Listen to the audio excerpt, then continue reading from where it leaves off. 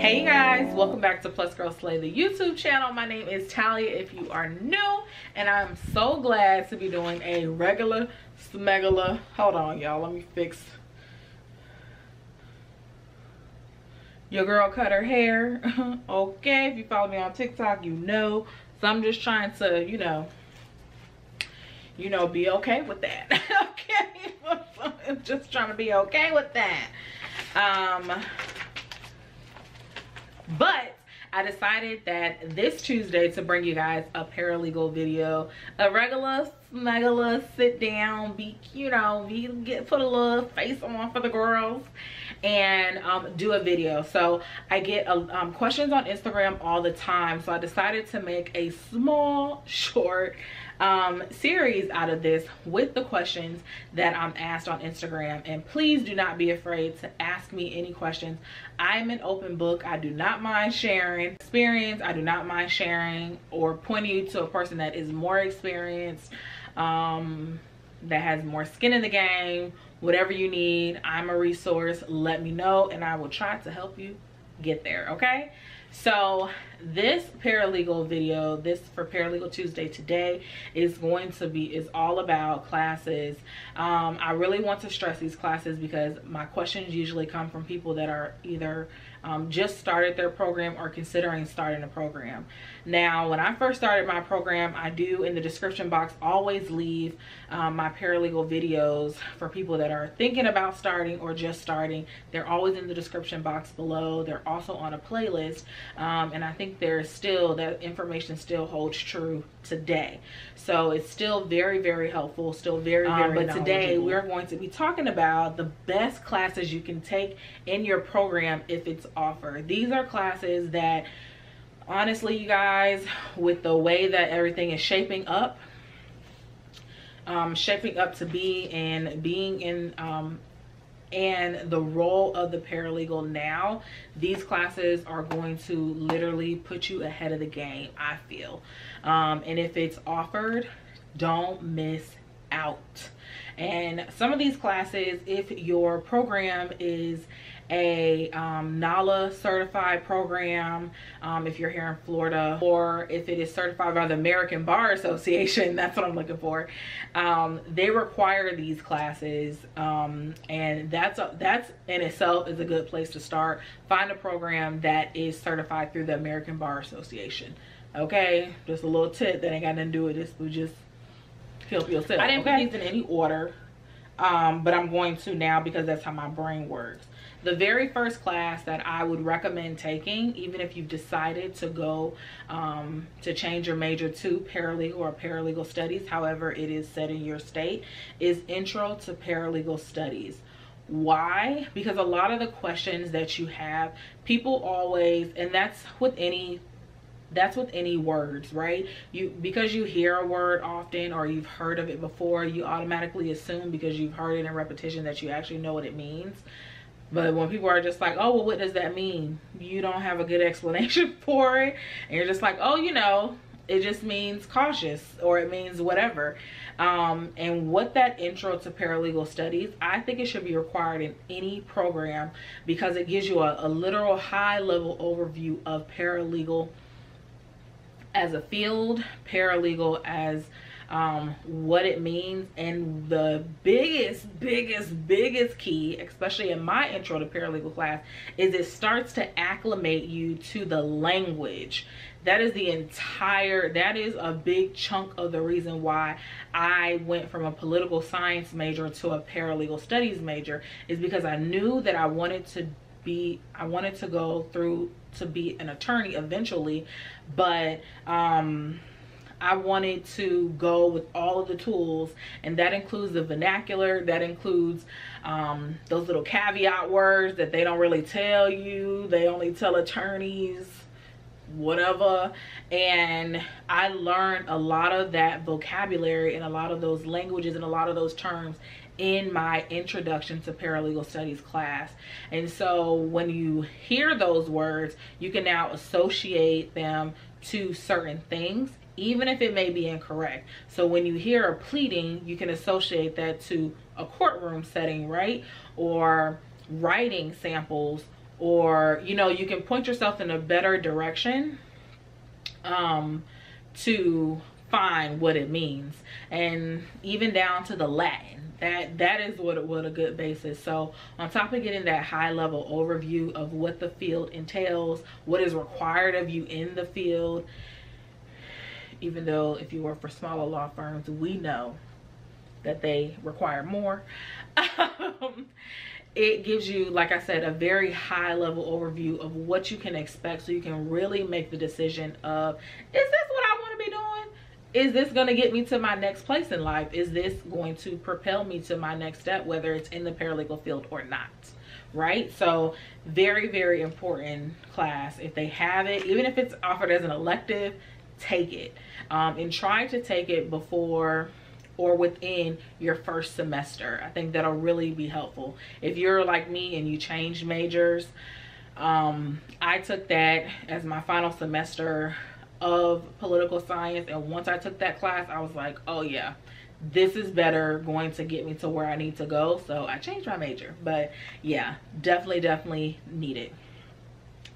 The next class that if it's offered, please take it, is legal research and writing. I cannot tell you, I cannot express this enough. It actually blows my mind when I hear other paralegals say that this class was not offered in their program, because it's so preposterous. It is so crazy that they don't offer legal research and writing. That is the bulk of what paralegals do. Not only are you researching heavily for your attorney, researching heavily for yourself, you're always writing. And even if you're not writing, you're proofreading writing as well. And if you don't know what to look for, what you supposed to do? So if it is offered, do not skip on it. Take legal research and writing. And I actually took regular legal research and writing because it was required, and I took advanced legal research and writing, and I even kept that book. I still have that book. I still reference that book even in my current position, which is not a traditional paralegal position, but I still reference that book. It breaks down sentence structures, in those things like pleadings, in those things when you're having to brief cases.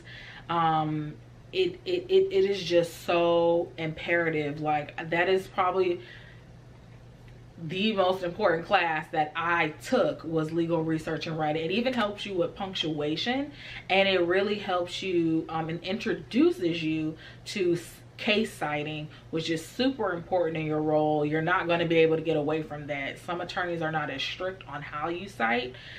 In some classes, even when you're going through school, you're going to be required to cite cases, and some teachers are not as strict, but citing cases, there is no generator. This is not this is not bibliography.com or whatever it's called. You have got to use that blue book and you got to get it right, especially depending on what portion of the law you're going into. If you're going into those niche things or into like probate, legal research and writing is your best friend. If you are going into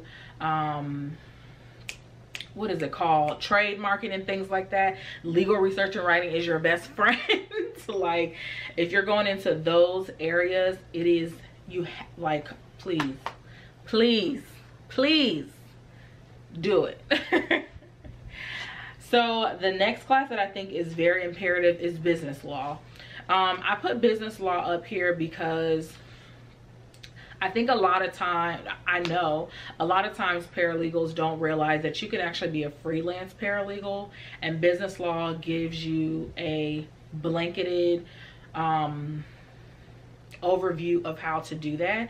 It helps you with law and business, whether you're going in business for yourself, whether you are going to be a freelance paralegal, whether you are going to be a regular paralegal. Business and the law is so close together. A lot of people, especially in the school that I went to, are required to take business law, whether they're paralegal majors, whether they're business majors, whether they're communication majors. They require that because there is real life lessons to be learned in business law, and that's another book that I kept. And even basic things that it breaks down, like the difference between corporations and LLC. Maybe you need to sue them people, and you need to understand how that infrastructure works before you contact an attorney to do those things, right? It just was a really good class. It's something that I would recommend. I took it as an elective, and I'm so glad I did. I actually took Business Law 1 and 2 both as electives, but I will talk about that in another video on how to effectively choose electives and maximizing your time. But a business law class, take it. We are moving, and I say this all the time, so if you are an OG subscriber or you have heard my paralegal videos before, I say this all the time. We are moving away from you can just have one good job and sustain yourself. No. And maybe we never were there. But if you want to go into business for yourself, or you want to help a family member with a business, or you want to be a freelance paralegal, or you want to do any of those things, business law is a really, really good class. And like I said, it even gets to, there's even chapters on like taxes in the law that is just helpful. I just feel like it's helpful for non-paralegals, non-traditional paralegals, regular paralegals. It's just a good class to take if you can. So if that is something that's offered, I would recommend taking it. Okay, let's see. The next class is law office management, and I want to tell you guys a story about this before I tell you why it's important. So the law office management class that I took was actually co-taught, and a lot of people goofed off in that class because they were like, oh, this is stuff that everybody knows, and this is stuff, and a lot of them ended up failing that class for no reason, because they thought they knew everything. And what law office management, why I recommend taking it if possible, is because if you're going into the paralegal field in any capacity, the skill set that you learn in law office management, you will use. Law office management teaches you how to manage a law office, which comes down on a paralegal, especially if you're at smaller firms. Sometimes you don't even realize that you're actually managing that law office. You're managing the filing systems, you're managing the intakes, you're managing those type of things. And those skills are so good to learn. I learned so much in law office management in systems, organization, effective organization, effective color coding, things that you can implement into that law office to make it easier for you to understand what your attorney wants, and from you as the paralegal. I learned how to manage some accounting things. It didn't touch on a lot of accounting things, but it touched on some accounting things. But it really taught me literally the best organization skills. It taught me systematically how to organize if your law office is not computer based, because a lot of smaller law firms or older law firms, they're not in computer systems. So you are going to have to figure out how to go through all those files. And realize this, when you're replacing a paralegal, you have to figure out their system, and sometimes their system is trash. So but law office management was one of those classes that I was just like, I don't understand why no one's taking this serious. It is phenomenal. It is phenomenal. And I did not keep that book. I did keep the outline for that class, but you are going to need to know how to manage a law office, because whether you're directly a lead paralegal managing a law office, or indirectly managing the law office, because you know, they'll try to put everything on the paralegal to be doing. You're gonna want that basic skill set. And it was such an important class, and it taught me so much in those things. Like I said, the chapter on effective organizing was so worth it. It taught you how to organize files, and how to switch a paper-based, you know, physical file law office to a computer-based.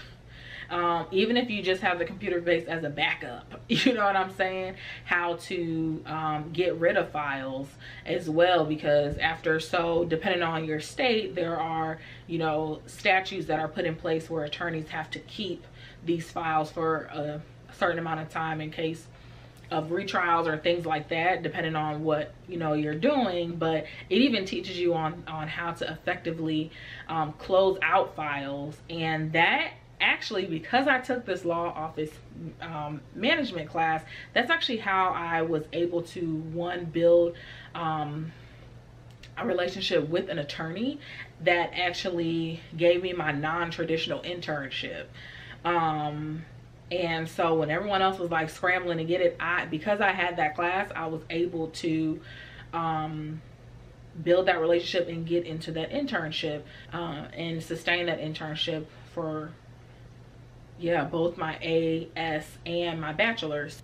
So I think it is a really effective class. Another thing that class taught, that law office management class, was how to effectively, and I don't know if that is something that's concurrent with how everyone teaches it, but it also taught on how to build yourself as a paralegal a portfolio to bring with you on interviews to show other law offices what you're capable of and what you can do. And that's a skill that just puts you ahead of the game. Everybody comes with a resume, right? Because when you sign up for the job, they tell you bring your resume, right? And maybe they tell you to bring 2 references, but if you have a portfolio of all of the things that you can do for that law group or for that law office, they're going to be like, oh, okay, this person, you know, came to win here. This person can really be an effective member on our team. But that law office management class, take it and take it serious. I didn't keep the book. Like I said, I didn't feel like I needed to keep the book, but I did keep the outlines for that class. And just phenomenal. So if you have the opportunity to take it, take it. My camera cut off, so if my angle looks different, I apologize. So the next class that I think is super important to take, and it was required for me to take, and it actually is a good class. I'm glad I took it. Hold on, girl, let me get comfortable here. Is Introduction to Accounting. It was a requirement for my program to take that class because sometimes paralegals are tasked with assisting accounting in billable hours and tracking billable hours. I know you definitely track time. I've had to track time at all the paralegal jobs that I've held. So it doesn't go as deep into accounting. Introduction classes are always high level overview of that field or of that genre, for lack of better words. Maybe there's a better word for that. But what it did teach me, because I was in the paralegal program, is billable hours and the different ways to identify billable hours and the different ways to catch if billable hours are not good. I know a lot of law offices nowadays are moving to a more easier system where, you know, you basically clock that time. I know, I forgot what program that is, and it's a computer-based program, and I forgot what it's called, but at my internship she used it. It was really easy too, but you can literally, like, once you open the file, you can start the timer and it'll clock the billable hours that way. But I also have worked at a law firm where you got to write it down on paper, honey, and you got to know that once you get to 1.25 or whatever, like, you need to round it up to 1 point whatever, you know what I'm saying?